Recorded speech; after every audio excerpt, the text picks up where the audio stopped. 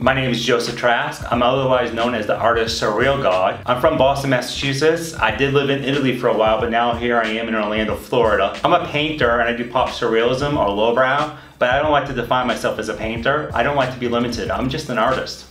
I started making art when I was little. I used to copy the Sunday morning comic books when I was in first grade, and then I discovered Michelangelo, and from there I discovered Salvador Dali, then I went to Kirby, and it just blossomed from there. I'm always happy when I'm creating art, so that's what I do. What inspires me to make artwork is easy, it's life. I'm inspired by everything. There's some great artists out there. Matthew Lawrence in DC is, and then North Carolina, I believe you have Matt Corrado, you have a lot of great artists here at Emergence. I'm happy to be among those who are creating amazing art, and they inspire me every day. I'm hoping I'm inspiring them. I don't really think I have a particular style. I mean, I'm known for bright colors and bold lines, so you can go with that, which is early graffiti, right after the lettering. My dream project, well, I want to take art outside of the studios and outside of the galleries. I want to have like this floating, I have this concept of floating marketplace, and like, you know what, if you walk down the alley and boom, there's an art show happening right there.